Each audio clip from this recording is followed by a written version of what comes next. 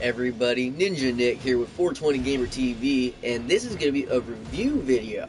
Now, I've been on the hunt for an external hard drive for my PS4 for a very long time, and I mean one that, I wouldn't have to pre-program, put the program into the device and into, my PlayStation or vice versa, and then be able to use it.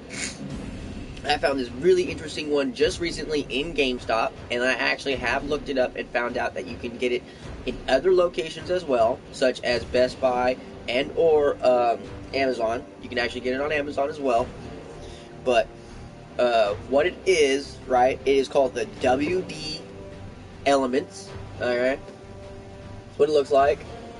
Literally what it is right there. You know what I mean? I got the 4 terabyte one. Now, I got mine at GameStop because I was in GameStop and I was doing trade-ins and everything, and I was actually having a conversation with why I was doing some of the trade-ins because I wasn't playing some of the games, and I didn't have space on my PlayStation.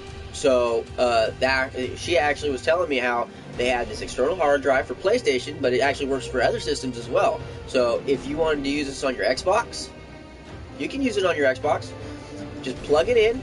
Like literally, this is all I had to do was I plugged it in. It popped up as external hard drive. You click into that. What it will do is then it will start. Bam, all good, done. Yeah, I literally had it configured in like pretty much 3 or 4 seconds. And then as soon as it's been done, I have all my stuff, everything that I wasn't able to fit on my PlayStation is on there now. So it was awesome. And the price that it was at GameStop, it varies where you get it, but at GameStop it was $130. But because I did trade-ins and I had coupons, I got it for about $30. So I got a 4 terabyte hard drive for my PlayStation for about $30. It was pretty awesome. It was way worth it. I mean, way worth it.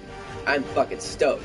$30 for a 4 terabyte hard drive. That's pretty awesome.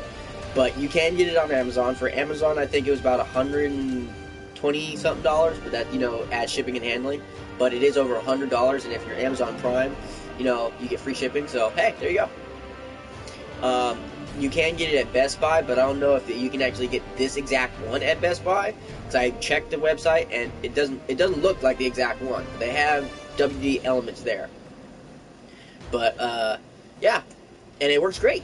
It's awesome. It works wonderful. I haven't had to, you have to sacrifice a USB port on your PlayStation, and, that's not that bad.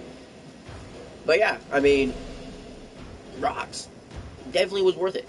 Definitely was worth it.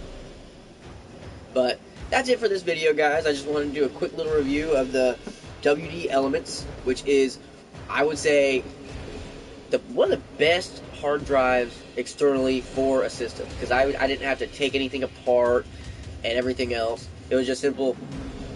Plug it in, like literally plug it into the wall because it has a power outlet.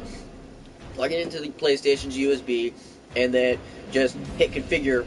And I literally just hit it a couple times, boop, boop, boop, about 3 times I think, and it was completely done. And I was able to put all my stuff on there, so I was pretty stoked about it. But I hope you guys enjoyed the video. I hope it's very helpful when it comes to you getting one. There is other ones other than just the 4 terabyte. They have a 1, 2, 3, and 4. I'm pretty sure they probably have more. But 4 is good enough for me because that's a lot. But I hope you all have a great day, a great night, a great evening, all that great shit. You know exactly what I mean. Catch me for my next one. Later, guys.